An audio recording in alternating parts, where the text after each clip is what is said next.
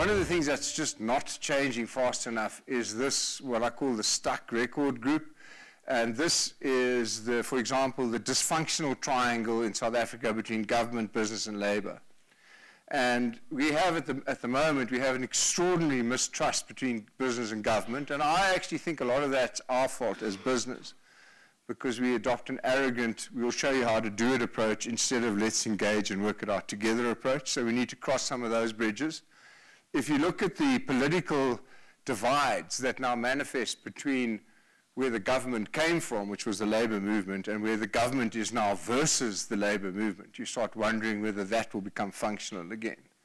And you start looking at some of the obsolete economic equations that are the blunt instruments of negotiation between labor and business. So, for example, in the mining world, you cannot possibly have a linear economic equation with your laborers when you have a completely mixed up equation about your fortunes, which are determined by exogenous variables. So you can't say we want a 7% increase when the gold price is halved. If you're in a gold mine, you have to find some sort of participative economic accord between business and labor, which makes sustainable economic sense. And so I'm hoping that we're going to get there. And one of the primary reasons I went into the post office is because I believed it was small enough to be a case study to prove that this triangle can work with one another. And that's my main sort of purpose there. So what we need to find, I think, in South Africa, generally, not just in terms of government and business, is common purpose. The only time I've seen common purpose since 1994 is when we hosted the Soccer World Cup. And for however many weeks, we all forgot our differences and we put on a hell of a show, But since then, we don't have common cause. We have common threats right now, which I think are holding us together and driving us to decisions. And our decisions, a bit like my view of Trump, it's a sort of triumph of fear over hope. And so, I think that that's the dynamic that we need to change to one of being aspirational rather than, forced into survival discussions. This is something, if nothing else, that we're the world champions at. Inequality. I think we still head the Gini coefficient tables, which make us the most economically divided country in the world.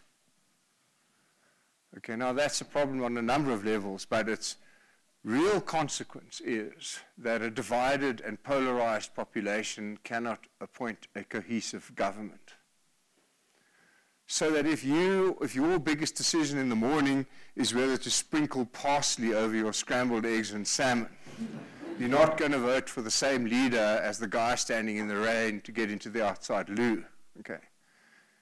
They just don't have the same agenda. And so our biggest challenge is to create a middle class so that we can have a cohesive economic platform to underpin transformation. We won't have transformation without economic prosperity.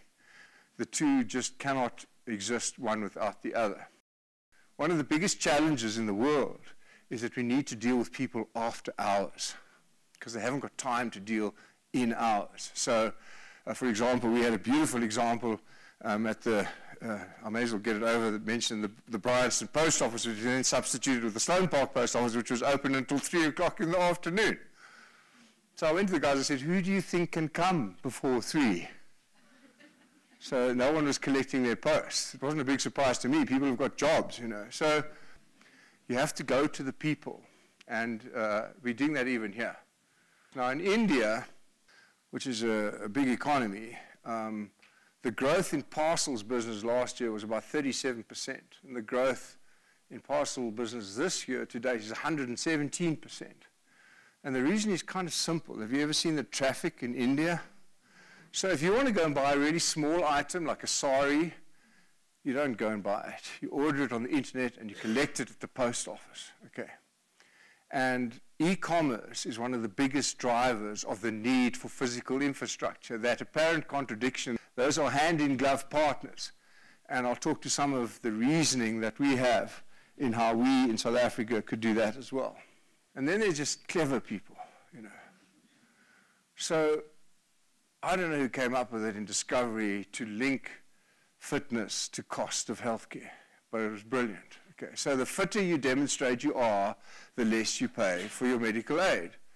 That's pretty cool stuff as far as I'm concerned. Okay, so now you walk around and you prove, or you get someone to prove on your behalf, because I'm sure you can take those watches off.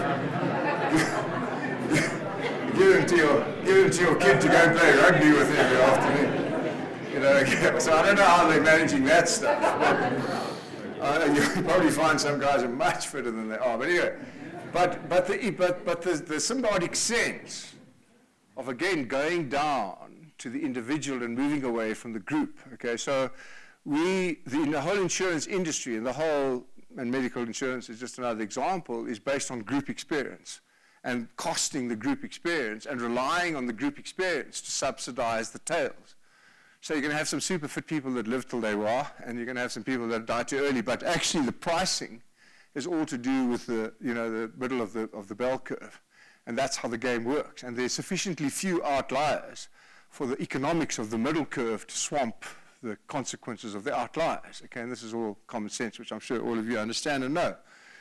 But Discovery realized that in a competitive world, if you are not in the middle of the bell curve, you want to be treated differently. So why should you pay the medical aid rates for your neighbor who's a sloth that you see every afternoon sitting, drinking beer and smoking cigarettes, and you're out there on your bicycle? Okay, so you should get a better rate. Well, they figured that out very clever. Uber is a classic example. They figured out that the experience of the customer is worth more than their custom. So whenever you get out of an Uber, well, in my experience, certainly, it's a bargain. It cost you $76 to get home, and you're like, that was cool. I avoided this, I got that, and whatever. And it's amazing to me that they see that dynamic. And one of the other dynamics is that they worked out who they are. Okay.